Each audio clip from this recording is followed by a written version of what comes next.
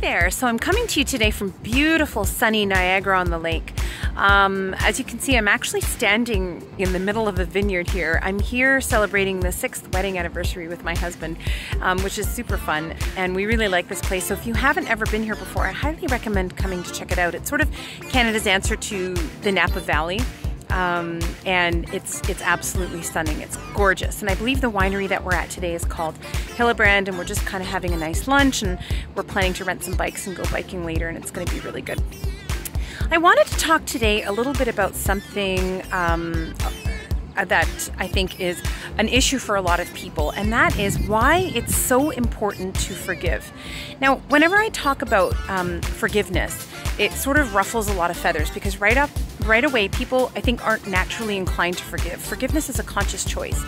And they also think that forgiveness implies somebody else, but actually, forgiveness is really all about ourselves. It's all about you. Allow me to explain. Pretty much all of us have had a situation where someone has hurt us or made us angry or really caused us a great deal of pain. To be alive and to be a human being is for the most of us, is to experience some kind of pain. Someone will have wronged us in our lives at some point or another, probably more than one person.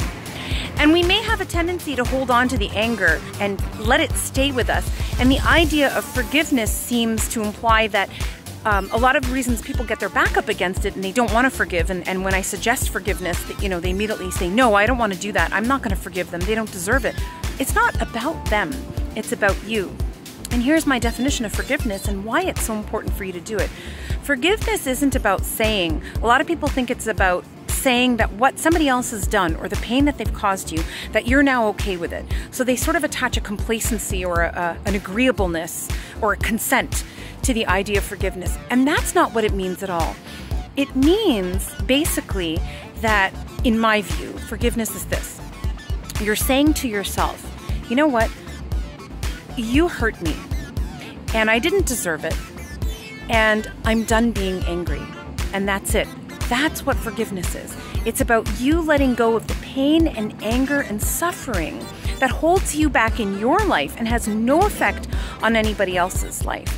And it doesn't mean that you need to stay in a relationship or continue on in a relationship with someone who may have hurt you or caused you that pain.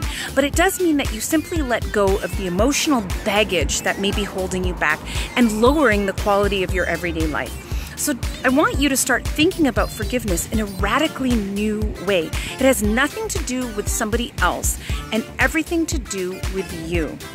And once you decide to forgive somebody for some kind of pain that they may have caused you, you get to decide from then whether you want to stay in their lives, whether you don't wish to stay in their lives, whether you need to create distance, whether you can stay the same way that you always have been. That part stays separate. Forgiveness is completely independent of the logistics that you decide with respect to a relationship. So that's all I wanted to share with you today, and I hope you have a lovely day.